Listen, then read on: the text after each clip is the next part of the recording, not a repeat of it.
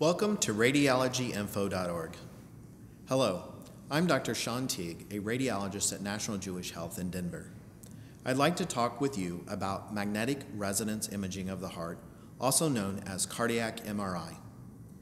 Cardiac MRI uses a powerful magnetic field, radio waves, and a computer to produce detailed pictures of the heart. It's used to detect or monitor cardiac disease, including evaluation of the heart's anatomy and function. Cardiac MRI may also be used to plan treatment and/or monitor disease progression over time. Cardiac MRI does not use ionizing radiation.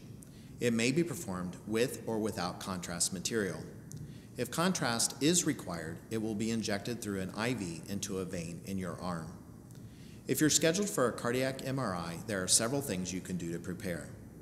First, discuss any serious health problems, recent surgeries, and allergies, especially to contrast material, with your doctor.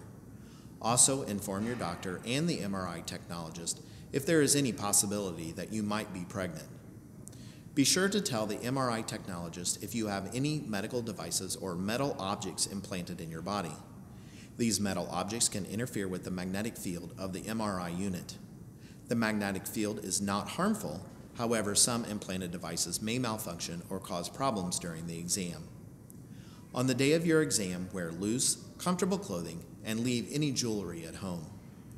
Most MRI exams are painless, but the machine does produce loud tapping and buzzing noises.